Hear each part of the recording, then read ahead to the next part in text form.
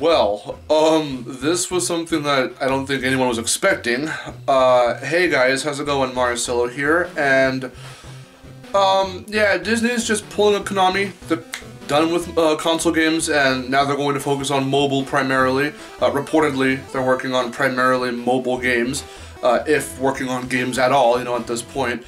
There's so much to talk about. Okay, I don't want to make this like a 20-minute video or anything, and with my luck, when I say that, it becomes a 20-minute or even a 20-minute plus video, a 20-plus minute video. But hopefully we can just... Okay, I'm gonna stop rambling. Let's just get on with it. You're gonna hate me for this, but let me make the proper, wait 1 minute. Yes! Now, hold on. Here's my reasoning as to why this is my reaction. Disney Infinity is cancelled. And, where do I begin? Okay, if you saw my tweets, a little while back, when I first heard about this, you know, it was leading up to this video, so, let's talk about the workers and the whole situation as to why Disney is canceling Disney Infinity and pulling out of the console game market altogether. Believe it or not, they're not making enough money that they need, I guess. I don't remember the exact statistics, and you can just look those up via articles and stuff. I'll probably try and post at least 2 articles down below in the description. Now my main reasoning, before I get into that, like I was starting to say, my main reasoning as to my, like, yes reaction is because, well, I'm not even going to explain it. Link both down below and in the end slate at the end of the video to my, why I don't fully support toy-based games video, because that, I definitely included Disney Infinity in that video. So watch that if you haven't already, and you can get up to speed on what I think of just that entire genre of gaming in general, and blah blah blah. So, Disney is not making enough money in this department. Or, I don't know if it's overall, or just in this department. So, again, I don't have the exact statistics right now, but something about their financial stuff dropped like 6% or so or something along those lines. So they're like, yeah, we don't see a future in doing this, you know, keeping this up much longer, so we are going to discontinue Disney Infinity. Now, it is confirmed that their last sets of figures that they are going to release, since I guess that's what they were working on when all this was brought up. The last sets of figures that they're going to be releasing, it is confirmed, are those for Alice Through the Looking Glass, you know, based off the film that's coming out, and Finding Dory. So, I'm surprised. I thought they already had Nemo stuff out from the whole Pixar line, but I guess not. Now that I think about it, I guess not. They had, like, Incredibles and Inside Out and all that, so, Cars. Anyway, so, Monsters, Inc. as well. Yeah, so Disney Infinity is done at this point. Once these, these last sets, I'm guessing these are the last, very last sets. Once those come out, they're done. Now, at the same time, when I said the workers, let's talk about that now. Avalanche was, let's see, producing, developing, had a major part in making these games. Well, since Disney and this whole division and Disney Infinity is done and shutting down and is done for, so is Avalanche. And that means 300 plus people are now out of a job.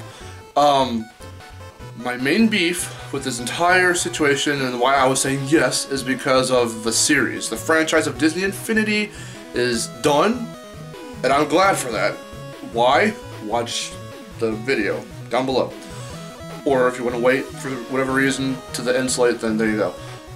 The fact that Avalanche is no more is actually like, oh, okay, I think I celebrated a little too early, because, it's not a good situation to be in. Now they have to go and find a job. Even Insomniac reached out to those guys on Twitter, and they, you know, posted their hiring page on their website, a link to their hiring page. It's a big deal. Now, it is a big deal because of the job loss, you know, all of them having to now go into unemployment and all that.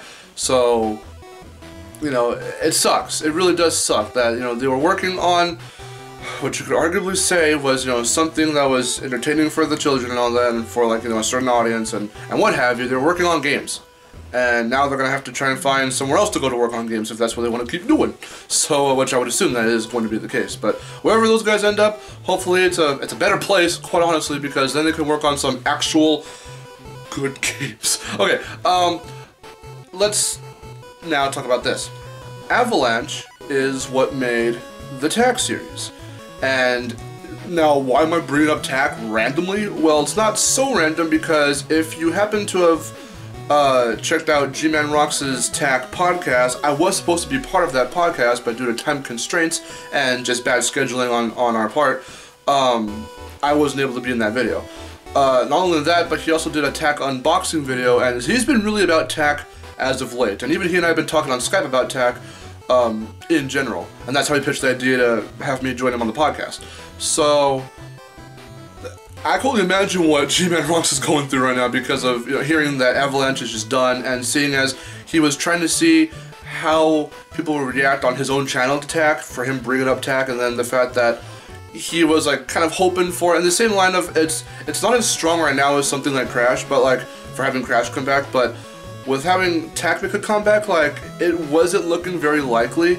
Maybe this is the whole reason why, because just they knew what situation they were in. Well, this goes far beyond, them dumping Tak a long time ago. It was a long time ago. It goes beyond what's happening right now, I guess. But them being in a financial just hell, I guess, could be one of the reasons as to why they just haven't really decided to put the thought in to like bring back Tak or do something with whatever. I'm not really sure, but the fact that now, unless the rights somehow to the franchise go to someone else, yeah, there is no hope in a Tak comeback at this point, since Avalanche was, I guess, who last had Tak, and unless I'm wrong, which if I am, then let's just put some more text on the screen being like, okay, actually such and such is whatever. I like correcting myself ahead of time. I hate having people correct me. But, yeah, I mean, with this whole situation, it's not the best situation for all those 300 people, 300 plus people to be in. But hopefully they do find better jobs doing, some really, really good kick-ass games, and not Disney Infinity anymore. So, let's kind of now shift the focus on to that. Disney Infinity is no more. And this is Disney, the biggest. The only reason why, I'm pretty sure, they did Disney Infinity specifically to, be like, hey, Skylanders, did that whole, they're doing pretty good right now. We have some really, really memorable characters. You've watched our movies, you know our characters. Buy the toys for this game. That's exactly what it feels like. So for Disney Infinity, the franchise, to be out of commission, I cannot be happier. Quite frankly, in my opinion, it seemed way too like, let's do what they're doing. Because money, fast money right there, easy money right there, not a whole lot of effort. Let's just make it a sandbox. You can do whatever the hell you want, but buy the figures, buy the sets, buy the collector's things, whatever. Buy the game. And, I don't know, I never, ever cared about Disney Infinity at all. And I've said it before, so if you want something of a little quick, Cliff Notes version of what I say in the Disney Infinity section of the Why I Don't Fully Support Toy-Based Games video, they like to steal ideas. They're not so original. First off, again, they did this because Skylanders was doing it.